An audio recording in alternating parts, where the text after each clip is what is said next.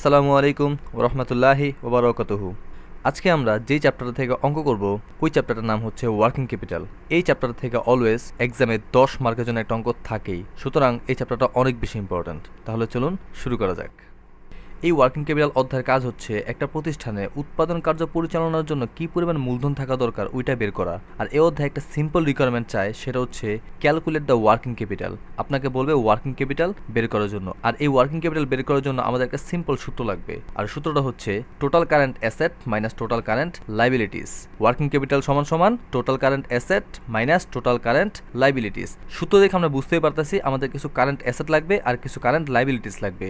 এখন current asset তো অনেকগুলি আছে আর কারেন্ট লাইবিলিটিসও অনেকগুলি আছে, কিন্তু এই অধ্যায়ে সবগুলি আসে না, হাতে গোনা মাত্র কয়েকটাই আসে। এখন কোন কারেন্ট অ্যাসেটগুলি এই অধ্যায়ে আসে আর কোন কারেন্ট লাইবিলিটিসগুলি এই অধ্যায়ে আসে ওইগুলি একটু দেখব।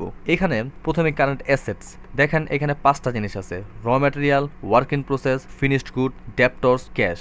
এই অধ্যায়ে কারেন্ট অ্যাসেটের জন্য এই 5টা অ্যাসেটই সবচেয়ে বেশি ব্যবহৃত হয়। ইভেন এই 5টার চেয়ে বাইরে আর কোনো অ্যাসেট আসে না। এই 5টা অ্যাসেটই মূলত এই অধ্যায়ে সবচেয়ে বেশি ব্যবহৃত হয়েছে। আর যেই কারেন্ট লাইবিলিটিসগুলি এই অধ্যায়ে সবচেয়ে বেশি ব্যবহৃত হয়েছে সেটা হচ্ছে creditors, leg in payments and bank ওভারড্রাফটস। এখানে লেগ ইন পেমেন্ট বলতে এই লেগ বলতে পা বোঝায় নাই, এই লেগ বলতে বোঝাচ্ছে বকেয়া। আমরা আউটস্ট্যান্ডিং যে ওয়ার্ডটা শিখছিলাম, পেয়েবল যে ওয়ার্ডটা শিখছিলাম, এখানে লেগ বলতে ওই শব্দগুলিরই সমার্থক শব্দ। এই লেগ মানে হচ্ছে বকেয়া। তো এখানে আমরা কিছু কারেন্ট অ্যাসেট আর কিছু কারেন্ট লাইবিলিটিস দেখতে পারলাম। এখন এই কারেন্ট অ্যাসেট আর কারেন্ট লাইবিলিটিসের টাকাগুলি বসাইয়া যোগ বিয়োগ করলেই আমরা কি ওয়ার্কিং ক্যাপিটাল পেয়ে যাব। কিন্তু প্রবলেম হলো যে প্রশ্নের মধ্যে সরাসরি এই কারেন্ট অ্যাসেট মানে র ম্যাটেরিয়ালসের টাকাটা দেওয়া থাকবে না, ওয়ার্ক ইন প্রসেসের টাকাটা দেওয়া থাকবে না। আমাদেরকে এই টাকাগুলি বের করতে হবে। এই টাকাগুলি বের করার জন্য একটা সহজ সূত্র আছে, ওই সূত্রটা আমরা এখন একটু দেখব। চলুন দেখা যাক। এখন আমাদের কারেন্ট অ্যাসেট আর কারেন্ট লাইবিলিটিস এর টাকার পরিমাণটা বের করার জন্য যে সূত্র লাগবে সেটা হচ্ছে unit into rate into time divided by total time. এই সূত্রটা বইয়ের কোনো সূত্র না, আমি জাস্ট নিজের সুবিধার খাতিরে আমি নিজের মতো করে সাজাই নিছি। আপনারা একটু কষ্ট করে এখনই এই সূত্রটা বারবার করে মুখস্থ করে নেন, কারণ এই সূত্রটা ছাড়া আপনারা সহজে অঙ্কটা একদমই করতে পারবেন না। সিম্পল জিনিস, unit into rate into time divided by total time. এখানে ইউনিট বলতে কি পরিমাণ উৎপাদন হয়, মানে টোটাল প্রোডাকশন ইউনিট। যেমন একটা প্রতিষ্ঠান 1 বছরে 50,000 ইউনিট উৎপাদন করবে, তো এই ইউনিট মানে ওই 50,000 ইউনিটকে বোঝানো হয়েছে। আর রেট বলতে যেমন আমরা র ম্যাটেরিয়ালসের টাকা বের করব, তো প্রশ্নের মধ্যে দেওয়াই থাকবে র ম্যাটেরিয়ালস 5 টাকা, 6 টাকা, 7 টাকা, যাই দেওয়া থাকে ওই রেটটা আমরা এখানে বসাই দিব। আবার টাইম, প্রশ্নের মধ্যে দেওয়াই থাকবে যে র ম্যাটেরিয়ালসের জন্য টাইম দেওয়া হয়েছে 5 সপ্তাহ, 6 সপ্তাহ বা 1 মাস, 2 মাস। আর নিচে হচ্ছে টোটাল টাইম। এই টোটাল টাইমটা একটু বুঝার ব্যাপার। একটা জিনিস খেয়াল করেন, যদি প্রশ্নের মধ্যে টাইমটা সপ্তাহে দেওয়া থাকে তাহলে আমাদের 1 বছরে মোট কত সপ্তাহ? আমাদের 1 বছরে মোট হচ্ছে 52 সপ্তাহ, তো এখানে টোটাল টাইম হবে 52। আবার যদি প্রশ্নের মধ্যে সময়টা মান্থলি দেওয়া থাকে, যেমন 1 মাস, 2 মাস, তাহলে আমাদের 1 বছরের টোটাল কত মাস? 12 মাস, এখানে টোটাল টাইম হবে 12।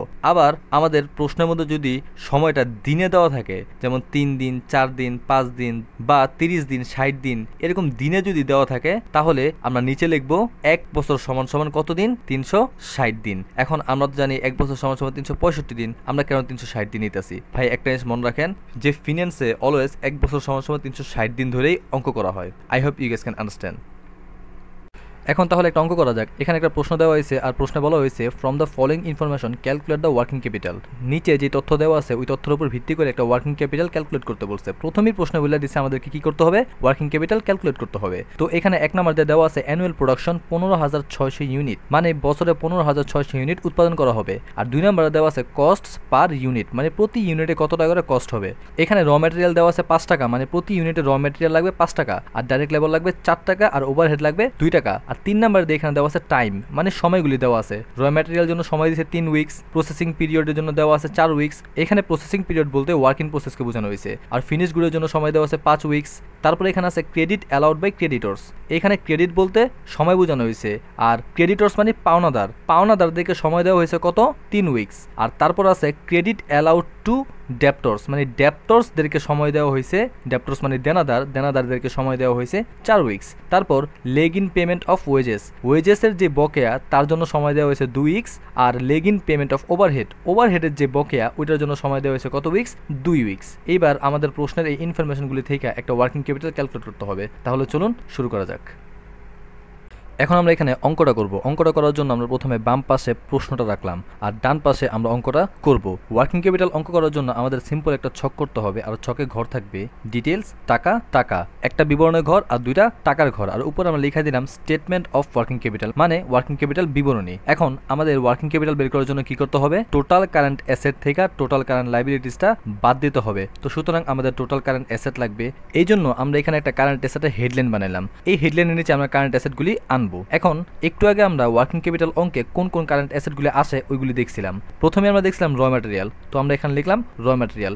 এখন একটু আগে আমরা আলোচনা করছিলাম যে এই কারেন্ট অ্যাসেট বা কারেন্ট লাইবিলিটিসের টাকাগুলি সরাসরি দেওয়া থাকে না, আমাদেরকে কি করতে হবে, একটা সূত্রের মাধ্যমে বের করে নিতে হবে। এখন এই সূত্রটা এখানে লেখার দরকার নেই, ডাইরেক্ট মানটা বসাই দিলেই চলবে। সুতরাং আমরা এখানে র ম্যাটেরিয়ালসটা লিখলাম আর মানটাও আনলাম। এখন এই মানটা কিভাবে আসলো, দেখেন আমাদের সূত্রের প্রথমে ছিল ইউনিট। ইউনিট মানে কি, এক বছরে কি পরিমাণ ইউনিট প্রোডাকশন হইতাছে। এখানে দেখেন প্রশ্ন দেওয়া আছে অ্যানুয়াল প্রোডাকশন 15,600 ইউনিট, মানে 15,600 ইউনিট। ওই ইউনিটটি আমরা এখানে আনলাম। তারপর আমাদের সূত্রে ছিল রেট। রেট মানে কি, ওই র ম্যাটেরিয়ালসের জন্য কি রেটটা দেওয়া আছে, মানে র ম্যাটেরিয়ালসের জন্য কি খরচ হয়েছে। দেখেন কস্ট পার ইউনিটে দেওয়া আছে র ম্যাটেরিয়ালের খরচ হইতেছে কত টাকা, 5 টাকা। তো ওই রেটটাই আমরা এখানে আনলাম। আর সূত্রে আমাদের ছিল ইনটু টাইম। টাইম বলতে কি, ওই র ম্যাটেরিয়ালের জন্য কতটুকু সময় দেওয়া হয়েছে। এখানে র ম্যাটেরিয়ালের সময় দেওয়া আছে প্রশ্নের মধ্যে 3 উইকস, মানে 3 সপ্তাহ। সুতরাং আমরা এখানে টাইমের জায়গায় লিখলাম 3। আর নিচে ছিল টোটাল টাইম। টোটাল টাইম বলতে তো আমরা একটু আগে আমরা বুঝেই আসছি যে টোটাল টাইম বলতে উপরের টাইমটা যদি সপ্তাহে নেওয়া হয় তাহলে নিচেরটাও কি সপ্তাহেই নিতে হবে। আমাদের এক বছরে কত সপ্তাহ, 52 সপ্তাহ। এই জন্য আমরা নিচে লিখলাম 52। এইবার এই ক্যালকুলেশনটা করে আমরা পাইলাম 4,500। এটাই হচ্ছে আমাদের র ম্যাটেরিয়ালসের টাকা। এরপর আমাদের কারেন্ট অ্যাসেটসে যেই সেকেন্ড জিনিসটা ছিল সেটা হচ্ছে ওয়ার্ক ইন প্রসেস। সো আমরা এখানে ওয়ার্ক ইন প্রসেসটা আনলাম। এখানে ওয়ার্ক ইন প্রসেসের টাকাগুলি কিভাবে আসলো, দেখেন আমাদের সূত্র অনুযায়ী প্রথমে কি দরকার, ইউনিট। ইউনিটটা তো একটু আগে বুঝছি, আনলাম ইউনিট। তারপরে ছিল রেট। রেটটা কিভাবে 11 হইলো, দেখেন ওয়ার্ক ইন প্রসেস মানে কি, চলতি কার্য। একটা কাজ চালানোর জন্য মোট কি কি খরচ দরকার হইতে পারে। আপনার একটা কিছু উৎপাদন করতে র ম্যাটেরিয়াল লাগবে, ওইটাতে ডাইরেক্ট লেবার লাগবে, মানে আপনি যে লেবারগুলি খাটাইবেন ওগুলো মজুরিতে দিতেই হইব। তারপর কারখানা উপরি ব্যয় লাগবে, কারখানা বিভিন্ন খরচ লাগবে, মানে ওভারহেড লাগবে। মানে সহজ কথায় বলতে গেলে ওয়ার্ক ইন প্রসেসের ক্ষেত্রে তিনটা খরচই লাগবে। আমাদের র ম্যাটেরিয়াল ছিল কত টাকা, 5 টাকা, ডাইরেক্ট লেবার ছিল 4 টাকা, আর ওভারহেড ছিল 2 টাকা। টোটাল হলো কত, 11 টাকা। এখানে রেট হচ্ছে 11 টাকা। আর সাথে ছিল সময়। সময়টা কত এখানে দেওয়াই আছে, প্রসেসিং পিরিয়ড 4 উইকস। তো আমরা এখানে 4 উইকস দিলাম আর নিচে দিলাম 52। 52 কিভাবে দিলাম নিশ্চয়ই বুঝতে পারছেন। আর ক্যালকুলেট করার পর পেয়ে গেলাম আমরা কত, 13,200। আমাদের কারেন্ট অ্যাসেটসে 3 নাম্বার যে জিনিসটা ছিল সেটা হচ্ছে ফিনিশড গুডস। আমরা এখানে ফিনিশড গুডসের অ্যামাউন্টগুলি আনলাম। এখানে প্রথমে আমাদের কি দরকার ছিল, ইউনিট। ইউনিটটা আমরা জানি কিভাবে আনলাম। আর তারপর হচ্ছে রেট। রেটটা হচ্ছে আমাদের টোটাল যে খরচ, সেটাই হচ্ছে আমাদের ফিনিশড গুডসের রেট। আমাদের দেখেন কস্ট পার ইউনিটের টোটাল খরচ কত ছিল, 11 টাকা। তো আমরা এখানে টোটাল খরচটা এখানে 11 টাকা আনলাম। তারপর আমাদের দরকার সময়। সময়টা প্রশ্নের মধ্যে দেওয়াই আছে ফিনিশড গুডসের জন্য 5 উইকস। তো আমরা এখানে আনলাম 5। তারপরে নিচে টোটাল টাইম। টোটাল টাইম কত, 52। ক্যালকুলেট করার পর আমরা পেয়ে গেলাম 16,500। একটা জিনিস আবারও বলি, ফিনিশড গুডসের ক্ষেত্রে টোটাল খরচটাই আসবে। সেম জিনিস ওয়ার্ক ইন প্রসেসও টোটাল খরচটাই আসবে। I hope you guys can understand.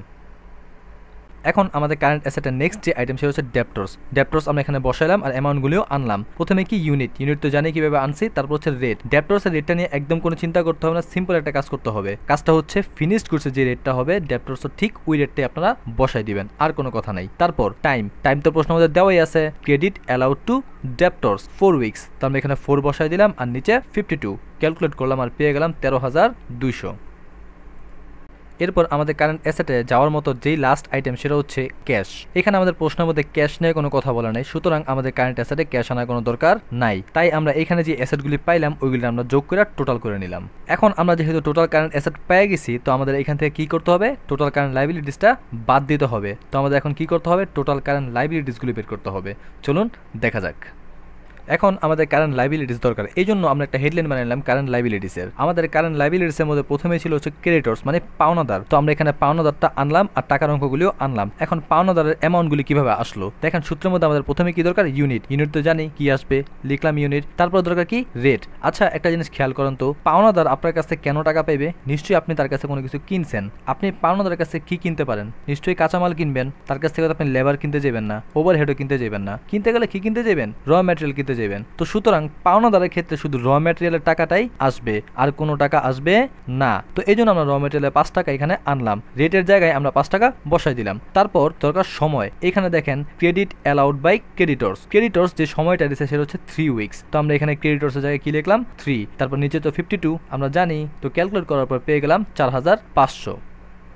এখন আমাদের কারেন্ট লাইবিলিটিসে যেসব জিনিসগুলো যায় তার মধ্যে হচ্ছে বকেয়া। এখানে দেখেন আমাদের টাইমের মধ্যে দুইটা জিনিসের বকেয়ার সময় দেওয়া আছে। সবসময় মনে রাখবেন বকেয়ার যে জিনিসগুলি আসবে ওইগুলির সময় দেওয়া থাকবে, ওই সময় থেকে দেখে দেখে আমরা বকেয়ার এন্ট্রিগুলি আনবো। এখানে দেখেন leg in payment of wages R leg in payment of ওভারহেডস, দুইটা জিনিসের বকেয়া দেওয়া আছে। তো এই দুইটা জিনিস আমরা এখানে আনলাম। প্রথমে কি leg in payment of wages, তারপরে leg in payments of overhead. দেখেন ওয়েজেসে কিভাবে টাকার অ্যামাউন্টগুলো আসলো, প্রথমে কি ইউনিটটা বসাইলাম, তারপরে আছে রেট। দেখেন এখানে ওয়েজেস মানে কি মজুরি, আপনি কিসের উপর মজুরি দিবেন বা কাদেরকে মজুরি দিবেন, ডাইরেক্ট লেবার, যারা আপনার লেবার তাদেরকে আপনি মজুরি দিবেন। সুতরাং মজুরির ক্ষেত্রে শুধুমাত্র ওই ডাইরেক্ট লেবারের টাকাটাই আসবে। তো আমরা এখানে রেটটা বসাইলাম। আর এখানে লেগ ইন পেমেন্ট অফ ওয়েজেসের জন্য যে সময়টা দেওয়া হয়েছে সেটা হচ্ছে 2 উইকস। তো 2 উইকস লিখলাম আর নিচে 52 ক্যালকুলেট করলাম আর পেয়ে গেলাম 2400। ঠিক একইভাবে আমরা ওভারহেডের টাকাটাও আনলাম। দেখেন ওভারহেডের জন্য কত টাকা দেওয়া আছে 2 টাকা। তো এখানে রেটের জন্য আমরা 2 টাকা আনলাম, আর বাকি জিনিস তো নিশ্চয়ই আপনারা বুঝতে পারছেন। ক্যালকুলেট করলাম আর পেয়ে গেলাম কত 1200।